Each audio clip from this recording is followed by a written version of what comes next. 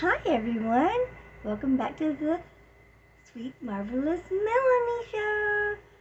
We are back so that we can finish telling the story about the best sweater. If you remember in the last episode, we was reading the story, but I had to go. But I'm back and we are going to finish this. We're going to read the story the page that we left off on, and then finish the story, and then stick around and we'll sing ABCs. Alright, hope everyone's doing marvelous today. Okay, so last time we left off with this page where Grandma was trying to fix Spindle's. Hold that thought. Little one, come see me, little one. Come here. Come here. I have a little one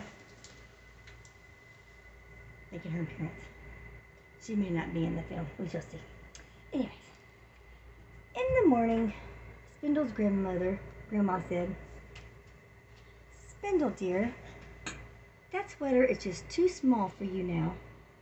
"No, it's not," said Spindle, trying to pull it over his tummy. But he let Grandma add some material to the bottom and the sleeves. See there? I think we left off here again. The bottom, she's sewing it up there and stitching the sleeves so she'll make it bigger so we can fit him right. Now on to the next page that we didn't get to yet. If y'all hear noises in the background, don't mind that. It's not Spindle, it's just my little one, Angela Grace, which y'all be seeing some of her too on this episode. So stay tuned. More not this, maybe today, maybe not, we'll see. When Grandma came to visit again, she brought Spindle a big present. It was another sweater, but different colors. Look how pretty. I think it's purple and blue, which purple is one of my very favorite, and turquoise is one of my favorites. See him here? When Spindle put it on, he found that the sleeves were a little too long. Oh no, they were too long. So what are we going to do about that? We'll find out here in just a minute. The neck was a little too big. Uh-oh, can you see his face? And the waist was a little too large. Oh no. You can grow into it. You can grow into this one, said Grandma, smiling. He can grow into this one. So it's always better for it to be too big than too small, because you can grow into it. But when it's too small, you really just can't wear it no more, right? So, always got to think positive on that. So, that's my little one. "It's lovely, thank you," said Spindle, kissing his grandma. "Mwah, mwah. It's almost as nice as my best sweater." See, and that's what I was talking about in the other episode. Even though he's not very happy because it is too big, he's still very thankful that his grandma took the time and the energy to make that for him, because she's very thoughtful, and so he's thanking her. He's being kind. He's receiving it with kindness. And what else? What happened next? We shall see. When Spindle, I'm going to hold the book like this and read it, and then I'll show you the pages, okay? Because I think it'd be easier so y'all can see it better. When Spindle went out to play, he wore his new sweater, but he took his best sweater with him, just in case. It's always good to be prepared, isn't it? Okay, so that evening, when Spindle was asleep, Grandma was very busy with his old sweater. What was she doing, I wonder? I don't know. Let's find out. See, he was just climbing up the trees, taking a walk, you know. The next day, Grandma had another surprise for Spindle. She held up a brightly colored toy. A toy. It was a rabbit. "I made it from your old sweater," she told him. "Oh, the sweater didn't go to waste." "Thank you," said Spindle. "It's the best rabbit in the world." And he took it with him everywhere.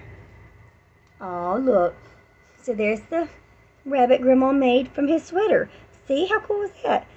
So you can do that. So instead of throwing away something that you can't use because it's too small and being sad, but you want to keep it because it means so much to you, you can always do something different, like make a bunny rabbit out of it or something.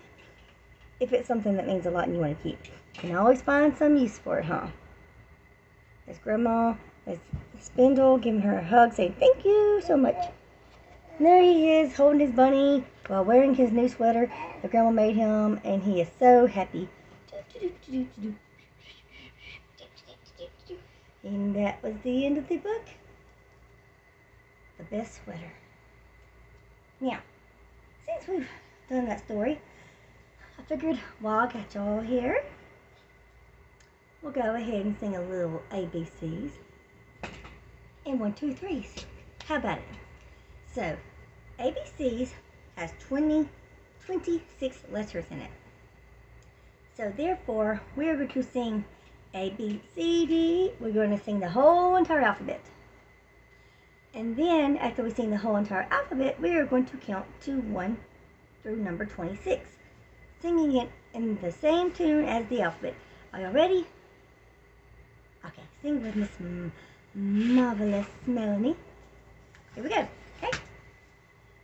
A, B, C, D, E, F, G, H, I, J, K, L, M for Marvelous Melony. N, O, P, Q, R, S for Spindle the Mouse. T, U, V, W for Watermelon. X, Y, and Z. Z. Now I said my ABCs. Next time, won't you sing with me? Yay, that was marvelous. Now, you can either say, now I sang my ABCs. Next time, won't you sing with me? Or you can say, now I know my ABCs. Next time, won't you sing with me? However you want to say it. So, now, we're going to sing 1 through 26. Because A through Z, that's 26 letters. 1 through 26. Here we go. In the tune of ABC. 1, 2, 3, 4, 5, 6, 7, 8, 9, 10, and 11, 12, 13, 14, 15, 16, 17, 18, 19, 20, 21, 22, 23, 24, 25, and 26. Yay! ABCs 1, 2, 3. Thank you for singing and counting with me. Yay! Sweet Marvelous Melony, here to entertain the day. So thank you for joining the show today. I hope y'all enjoy the rest of the story, The Best Sweater. I hope y'all enjoyed singing ABCs and 1, 2, 3s with me.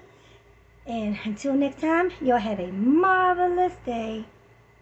And just a little sneak peek. Let me show you the little mouse I got. Angela Grace. She has her own show, by the way. It's on this channel. But it's not an actual show. It's just her doing random baby stuff. There she is. Angela Grace. Hi. Special appearance. Angela Grace. Cheese. Cheese. So she's the main reason for this channel.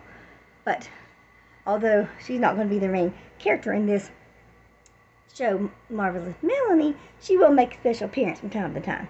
Because she is Miss Marvelous Melony's baby after all. AKA, who am I when I'm not on camera?